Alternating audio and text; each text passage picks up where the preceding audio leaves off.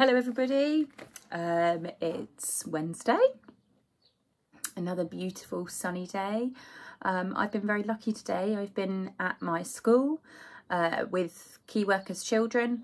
We've done lots of fun arty activities and spent a lot of time outside in the sunshine. It's been really, really lovely. And I also collected lots of stories from my classroom.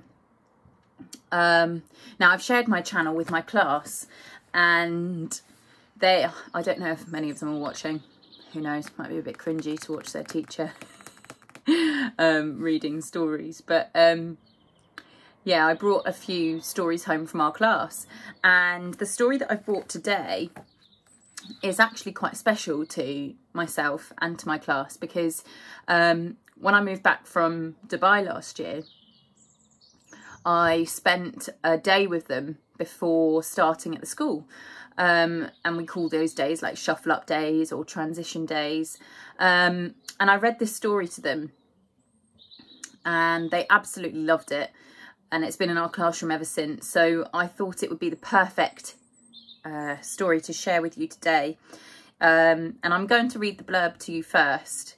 It's called the Matchbox Diary.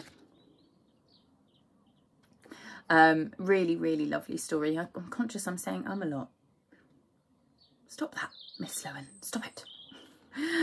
Anyway, it's the story of an amazing life all in one tiny box. And I remember when I shared this with my class, I gave them all a little box each, a little matchbox with a pebble inside it. They each had one. And they had to open the box, find the pebble. Anyway, I should probably explain that afterwards, but I'll do it now. We're there. So they opened the box, found a pebble, and then they had to write the story of the pebble.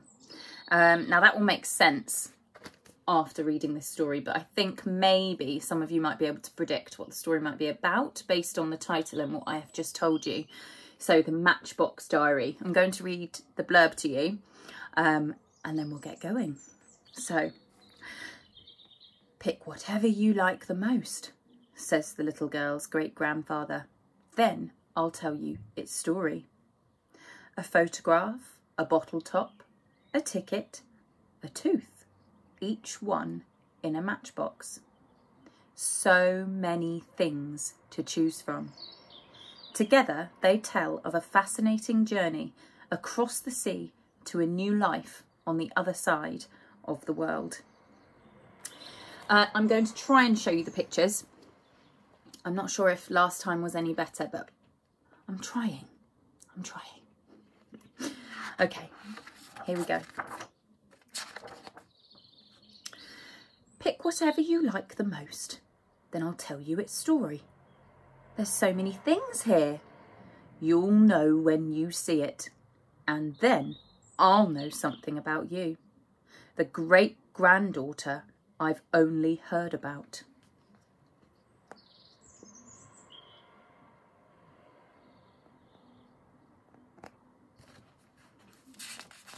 Lots of trinkets in that room. So, you like boxes, just like me. You smoke cigars? No, me neither. There's no cigars in it anyway. What's inside?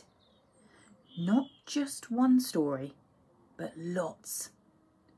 What's in the little boxes? My diary.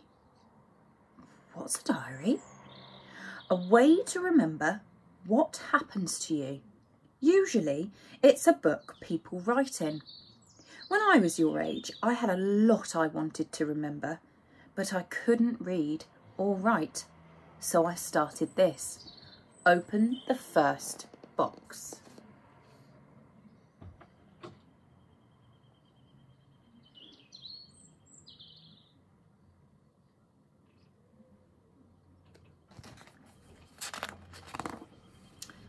What is it?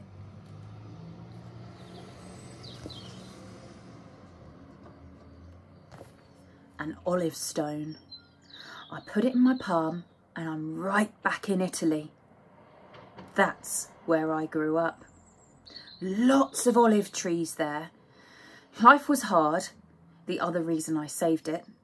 No floor in our house, just earth. No heat in winter, except the fire under the cooking pot. And sometimes not enough food. Whenever I told my mother I was hungry, she gave me an olive stone to suck on. It helped.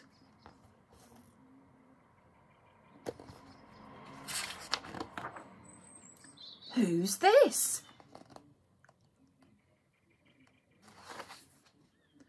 My father. He went to America to work. He sent money home. Lots of Italian men did that. I was a baby when he left. All I remembered about him was his moustache. Once he sent pictures so we wouldn't forget him. My father never went to school. Back then, most kids had to help their parents all day. He had to get someone to write his letters home from America. Whenever one came, we had a problem. 4 older sisters, my mother and me. None of us could read. We had to take it to the schoolmaster. He had a son, older than me, who could read and write.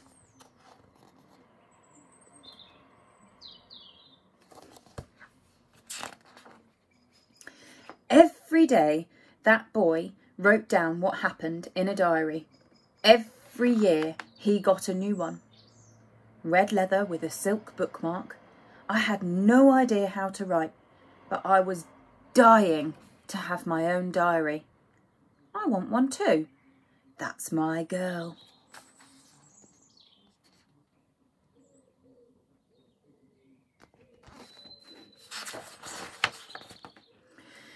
There was a year with no rain, no wheat, no macaroni. The schoolmaster wrote a letter to my father for us. We waited. A long time later, a letter came back with tickets to sail to America. When we left, my grandmother cried in the road. "You'll eat the food there and forget your home over and over again."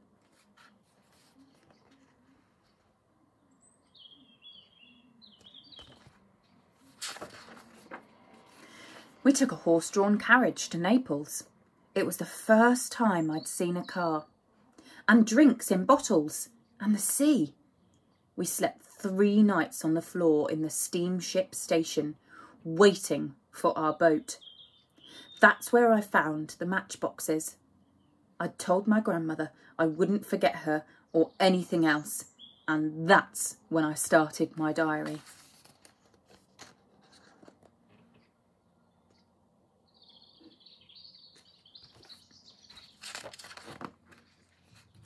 Our ship left. We were in the bottom, where the motion was worst. People seasick, moaning. My sisters took me up on deck. "You like that hairpin?" When I found it, I looked up, and high above us were rich ladies in big hats on the upper decks. People said there was gold lying on the ground in America.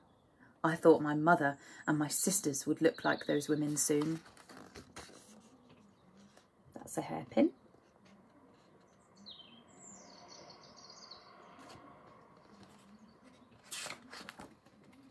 We were bound for Ellis Island in New York. Someone told me that men would stick button hooks in our eyes there. What's a button hook? A metal tool for fastening shoes, before there were laces. I had nightmares about the button hook men. Then we had bigger problems. A storm hit us, maybe a hurricane. The boat bucked like a horse. I saw a bunch of the sailors praying together. Not good. St. Christopher is supposed to protect travellers. People threw medallions of him into the sea, begging him to spare us.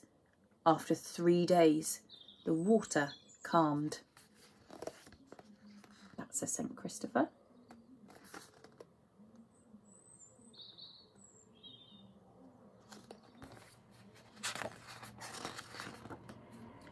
How long did it take you to fly across the country?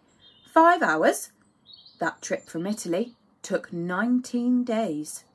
I know because I put a sunflower seed shell in this box every morning. Then everyone was calling, La Statua de la Liberté. Don't know if I've said that right. I ran up to the deck. There was New York. A boat came to ours selling food. Our neighbours on the ship bought bananas and gave my family one. I bit into it and spat it out. I didn't know you're supposed to peel it. Is the sunflower seeds?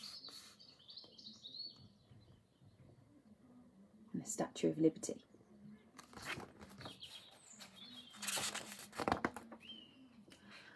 How come this one's empty? I'll tell you why. We got off on Ellis Island.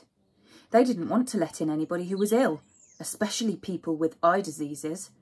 All morning I'd been crying because of the button hook man. When I saw him, I screamed.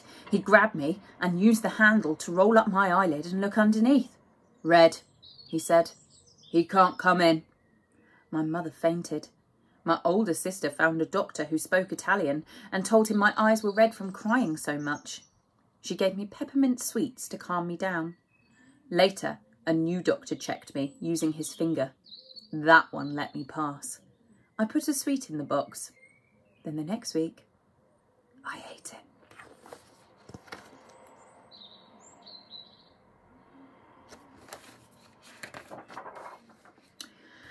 My father met us. Everyone cried.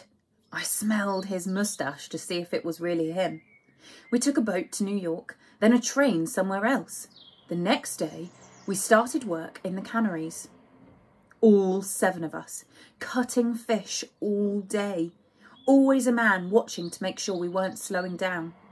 They gave us old, falling apart sheds to live in, as crowded as the ship. You didn't have your own room? No, sweetheart.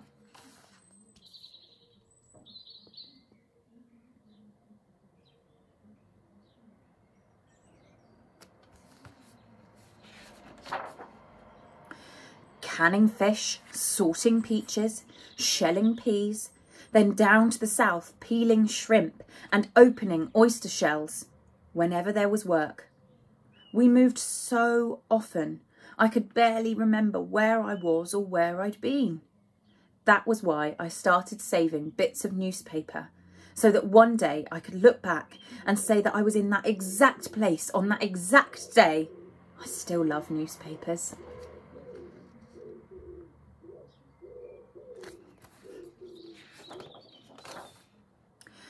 Instead of jewels, my mother and my sisters had fish scales on their arms.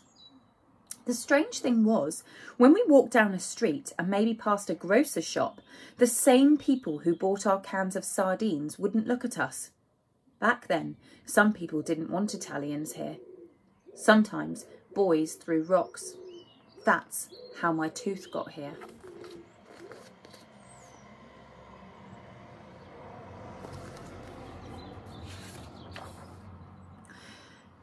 That's my favourite box, my first baseball game.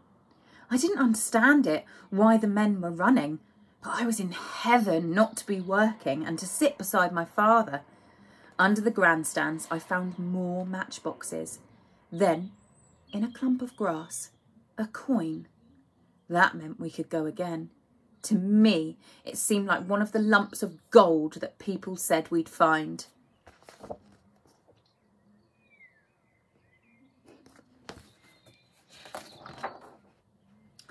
I think I was 8 when we got a flat and all rolled cigars at the kitchen table. A few years later, we switched to shelling nuts for restaurants day and night. Then my father got a job at a foundry in Pittsburgh making railway parts. My sisters sewed in a factory. My mother told my father I should go to school. She'd seen me staring at signs and circus posters, trying to understand. Sometimes I'd draw letters with a piece of coal. She wanted me to learn and to teach my sisters. Big argument. Days and weeks.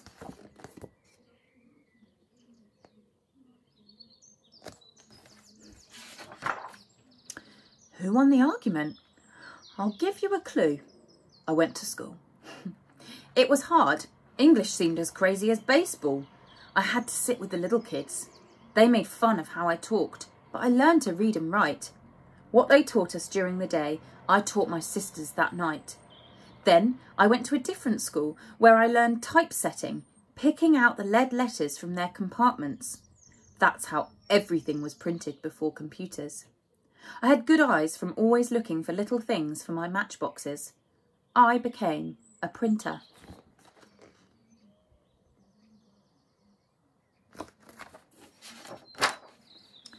Did you stop the Matchbox Diary? In a way, I never did. After 30 years of printing, I opened a bookshop. Books are like newspapers. They show where you've been. Then I bought and sold antiques, old things that people had saved for years, filled with stories, other people's diaries. I wish I could write a diary. Do you go to school yet? To kindergarten. Lucky girl. You'll be writing before you know it.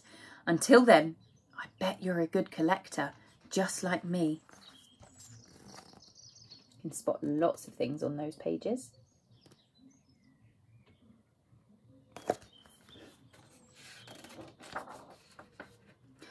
The end. But the picture on the last page shows the little girl with 2 of her own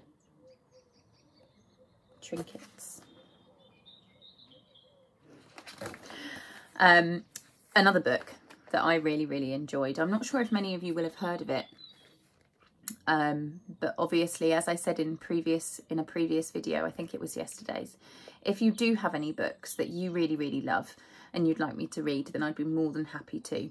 I've brought home lots of books, as I said earlier, to read over the next few days, and I've got some more coming from Amazon. But of course, if there are others that I do not have, please feel free to suggest. Anyway, I hope you've had a lovely day in the sunshine, and I wish you all the best, and I will see you tomorrow, or you'll see me tomorrow. Take care, everybody.